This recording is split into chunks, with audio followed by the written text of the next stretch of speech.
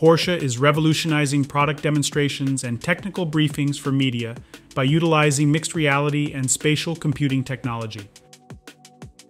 This immersive experience contrasts sharply with traditional presentations, which involve PowerPoint slides and note-taking.